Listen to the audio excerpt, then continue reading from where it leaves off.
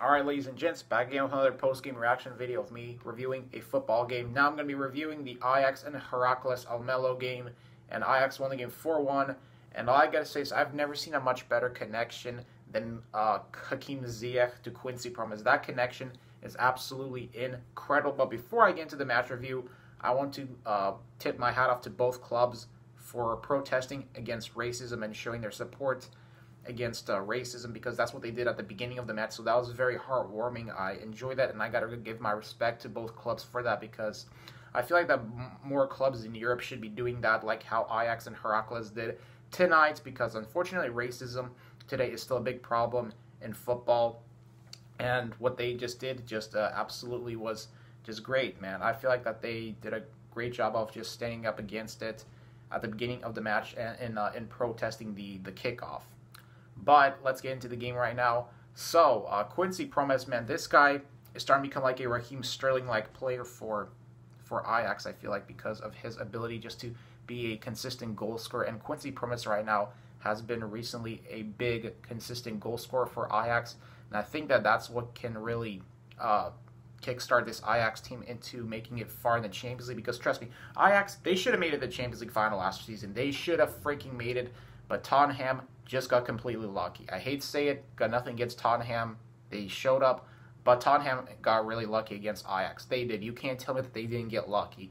But I feel like that Hakim Ziyech's presence there is what makes up for the loss of De Jong and the Ligt. Because this Ajax team, hey, they look like they haven't missed a beat without De Jong and De Ligt being at the club. And I feel like that Matthijs De Ligt should have stayed at the club for another year, because Frankie De Jong, hey, he has been absolutely adapting greatly to Barcelona, and it looks like Frankie De Jong made the right choice of leaving Ajax for Barcelona. But as for Matthijs De Ligt, I feel like that maybe that I feel like that he, now this is my complete honest opinion, I feel like that he made the wrong choice in signing for Juventus, just because I feel like that maybe he was he signed for them because of Cristiano Ronaldo's words, and I feel like that that's why De Ligt left to go to Juve.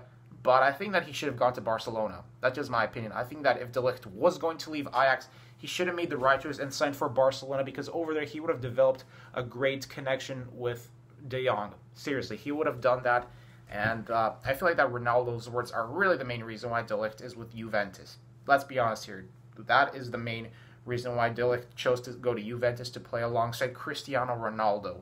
Because if Ronaldo hadn't gone to Juventus, then I don't think Matthijs De Ligt would have gone to Juventus either. But De Ligt can still prove himself at Juventus, but De Ligt, I think that he's pretty unhappy with the club, because that's what Patrick Kluivert said, and I do kind of agree with Patrick Kluivert. I think that De Ligt is a bit unhappy at Juventus just because he hasn't been able to adapt to the club, adapt to the pressure at the club, and that can really ruin his form.